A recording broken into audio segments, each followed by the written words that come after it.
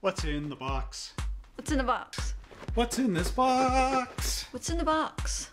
Hello once again, race car fans. Today we're going all the way back to NASCAR in the 1990s, where we're going to take a look at this amazing AMT ERTL Country Time Grand Prix.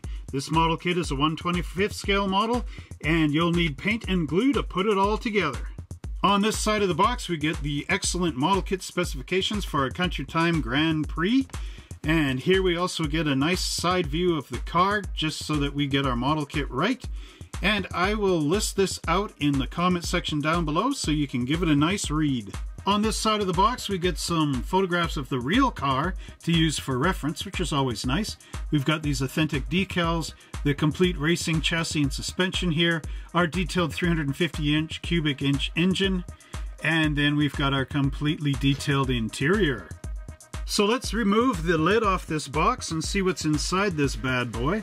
So here we go. Now right away I've got the instructions lying on the top.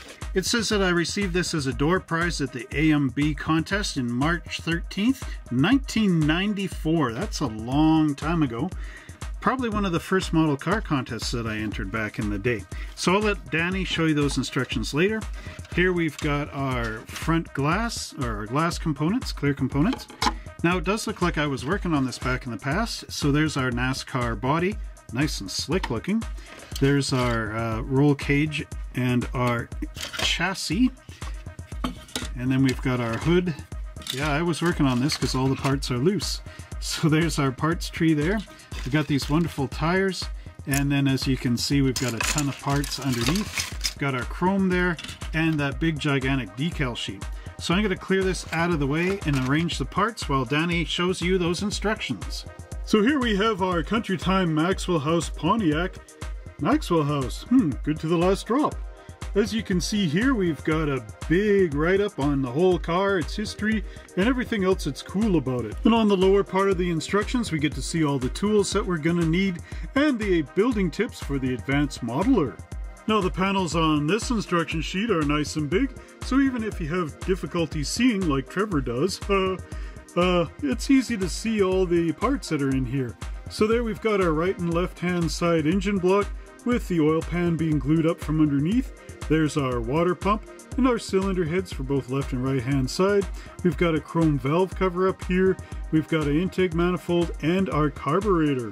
We complete this really amazing looking engine in panel 2 by dropping our air cleaner on the carburetor, putting in our distributor, our crankcase breathers in here. There should be 4, I think.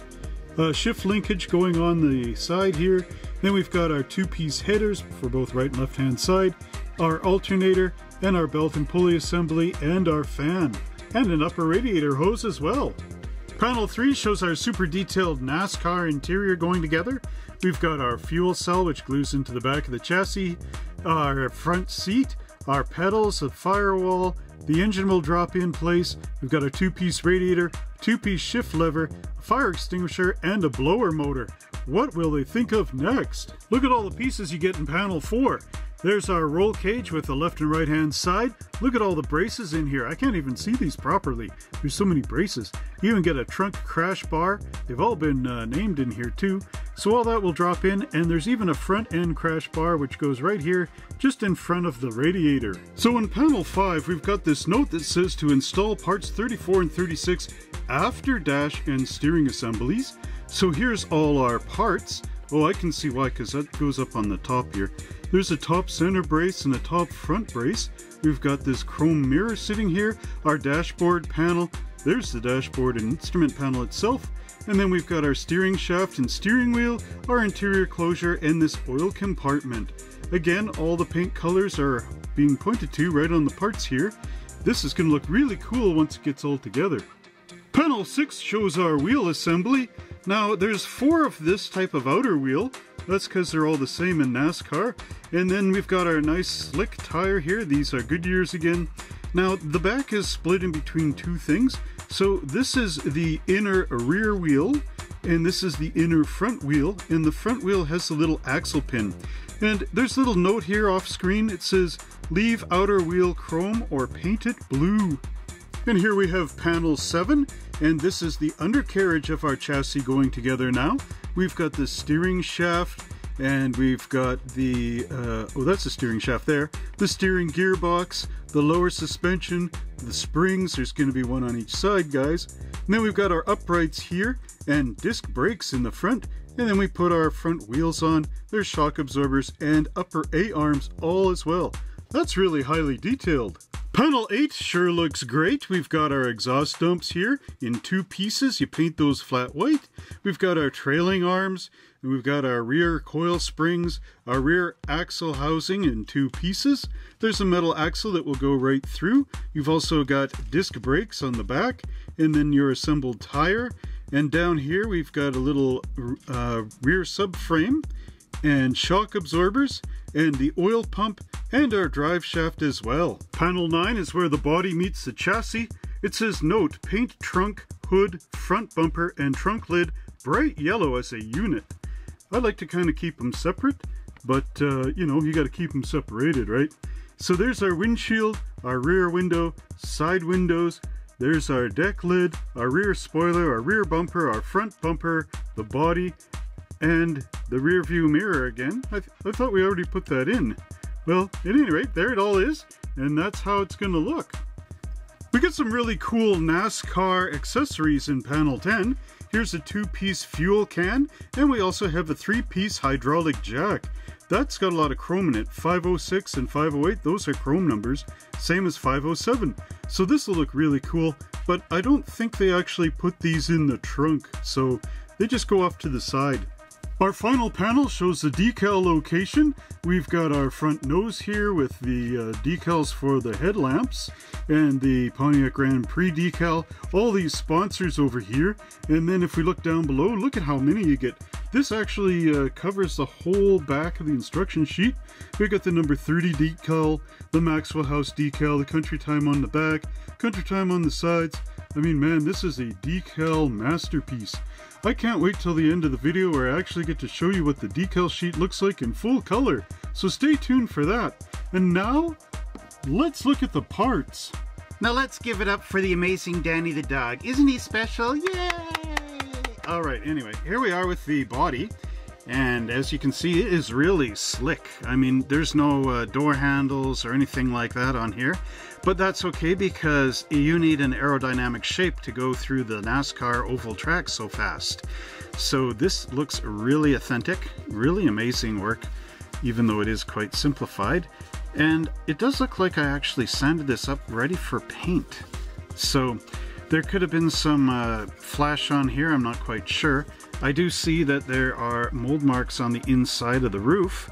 Now my younger self, of course, wouldn't have removed those, but if I get back into this kit, I can easily do that. A couple of mold marks up front, and I don't know about the back. But there is the trunk lid, and as you can see, it's got the little ridge in here so that the lid will sit nicely on the ridge inside the car. So if you're building your own trunks, opening up trunks, always remember to put in that little piece of plastic just for the trunk lid to sit down on properly.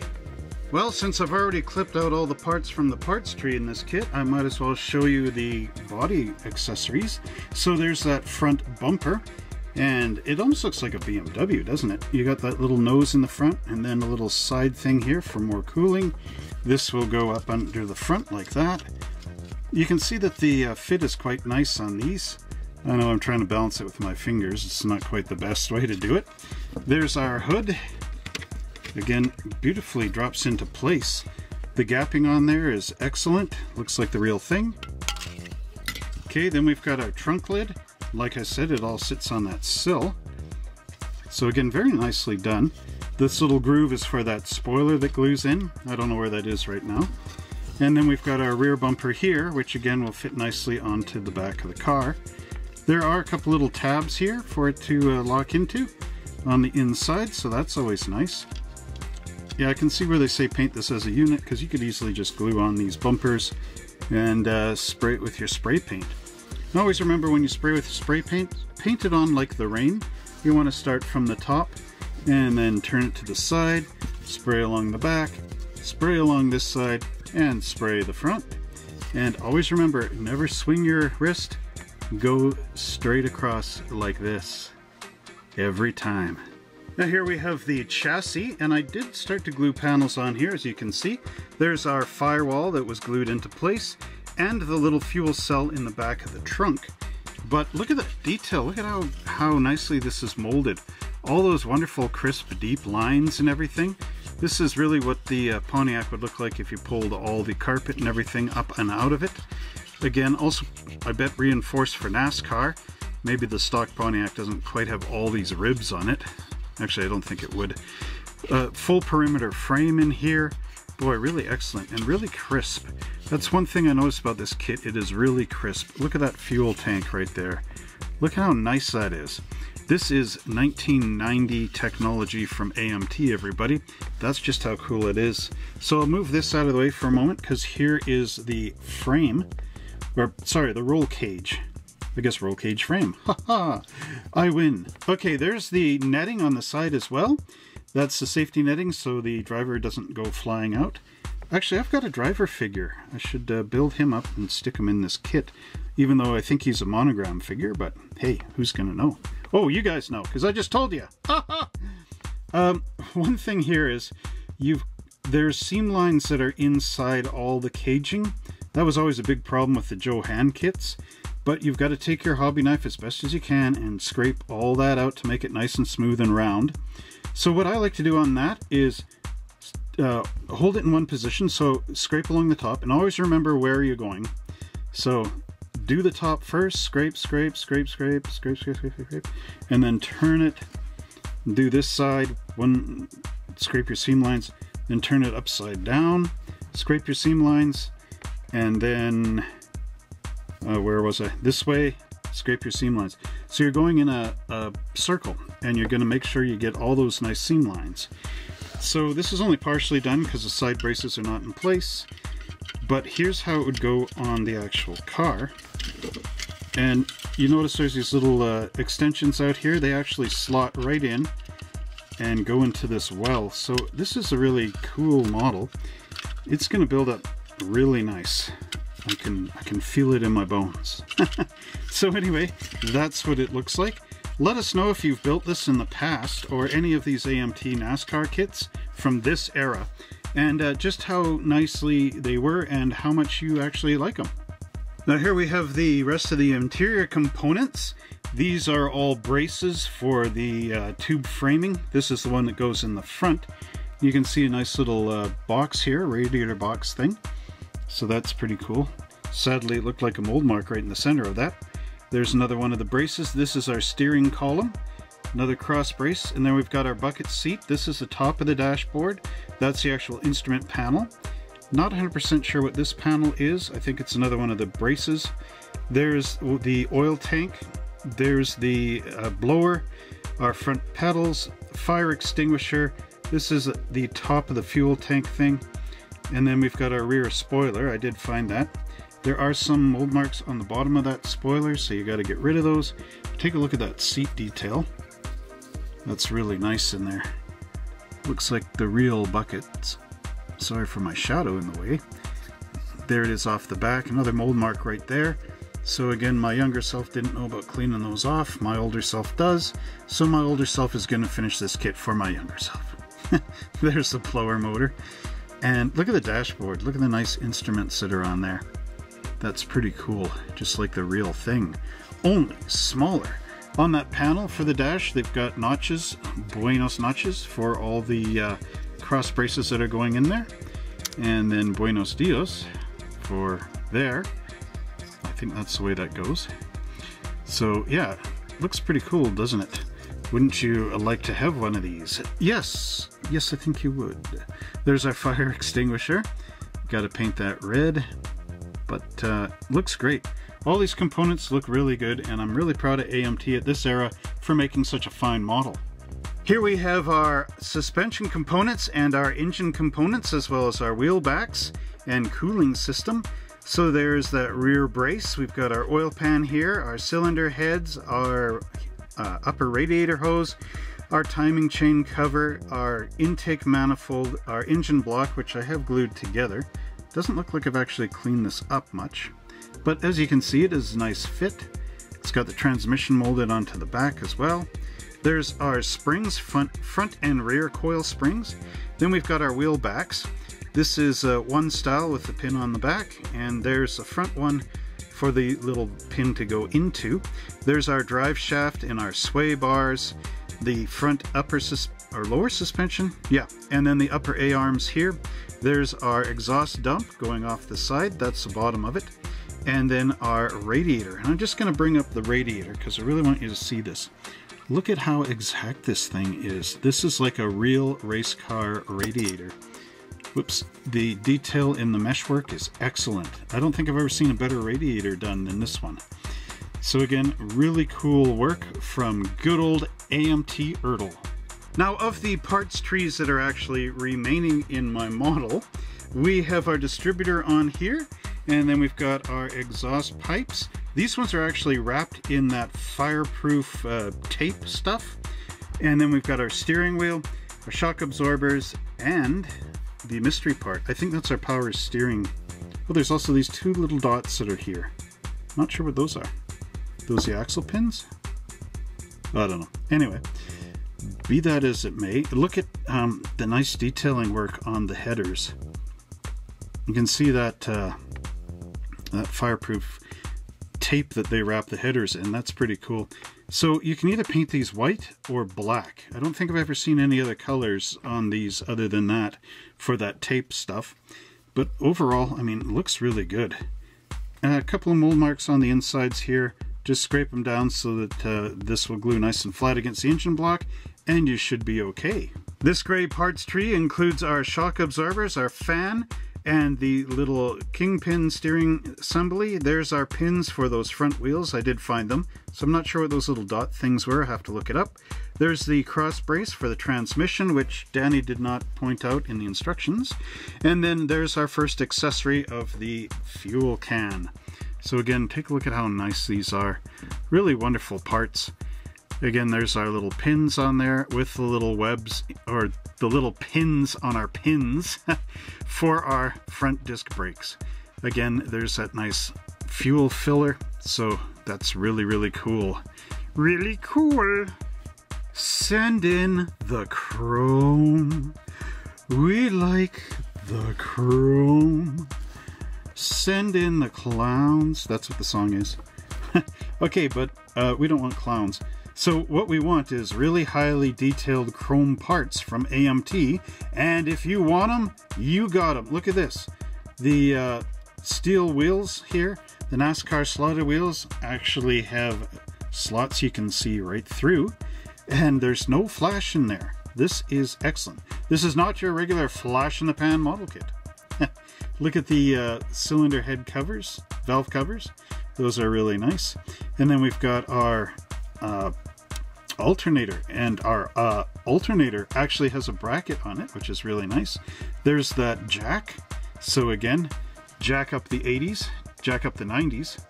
There's our air cleaner and our gear shift lever in the two pieces. Look at that that air filter molded on the side there. It's actually just open in the front around there, and then sealed smooth in the back. Here, there, see? And see? So really, really good. AMT's done an excellent job on this little teeny chrome parts tree. Far better than any other chrome parts tree actually reviewed on this channel. Here we have our clear components for our Grand Prix Pontiac, our Country Time Pontiac. These windows have the braces in them so that if the car actually rolls over in the NASCAR race in the real world, the glass doesn't shatter in on the driver, which is cool. And then we've got some clear hoses, and this thing here. This looks like some kind of filler pipe. I don't really know where it is in the model. I didn't see it, but boy, it's pretty cool actually. This should be, this has got to be for the fuel filter, or the fuel line, pardon me, not the filter, because it just looks that way. Anyway, there's our windows. Now, the sad part is these weren't in a bag, so again, they got a little bit scuffed, but I don't know. You can polish that out with some wax. Again, the idea is to paint on the inside of the glass, so be careful doing this. You could mask it in here. I don't know, it looks complicated to me. You could do it freehand. Hope your hand doesn't wobble like mine does. But overall, this is the glass you get in the kit. Now here we have our Goodyear Blue Streak stock car special tires. These are really amazing actually. They have no tread because they're slicks. And what I did with these is I used my sanding tool and I sanded them out in the drill. There we go there. They just pop on. Use your sandpaper block, put that in your electric drill and spin away. Now these tires would look really great with either the Goodyear painted with white or even yellow, because this was about the era when they started to use the yellow lettered tires. Again, really, really awesome. So I'm gonna bring back Danny the dog to take a look at those instructions. Danny, come on, it's time for instructions. You go, dog. Okay, I'm here and I'm going, dog. All right, we got our Maxwell House Country Time decals. This one goes on the hood. There's the one for the front. We've got these on the side behind the tire. These are the ones that go in the middle of the car. And you don't have to worry about trying to hook up all the sponsor decals in a nice coherent manner, because here they are done for you by AMT. We've also got some black Goodyear logos that go on there. And there's the Country Time for the back. Really excellent stuff. Look at them all. You're going to really have to cut close here though, just to remove any of the silvering that's going to occur on those edges. But overall, this is a Pontiac and it builds excitement. Danny, those decals were really amazing. I'll be doggone. Anyway, I hope you enjoyed this great AMT ERTL 1990 Pontiac Grand Prix Country Time NASCAR. Is this the first time you've actually seen this kit unboxed? If so, let us know. And if you have built these in the past, I also want to know how you enjoyed building it. It is a fun kit. I guess I had fun when I was putting it together when I was a bit younger. Although I can't remember when I actually did that. But anyway, there's still more for me to build in this, so maybe in a future video I will do that. But if you want to buy your own model car and you don't know where to go, I've got a great website. It's mine. www.monster-hobbies.ca. We've got a whole bunch of cars from all different eras, including a lot of NASCARs. Not necessarily this one, but others. That's always cool, so go check that out again, www.monster-hobbies.ca. I'm going to leave a little link, you can click on it at the end of the video. Thank you everybody for watching our model car unboxing video. Don't forget to like, subscribe, and share this channel with all your friends and family. And if you really want to show your support, click that join button right below this video. Until next time everyone, happy model building!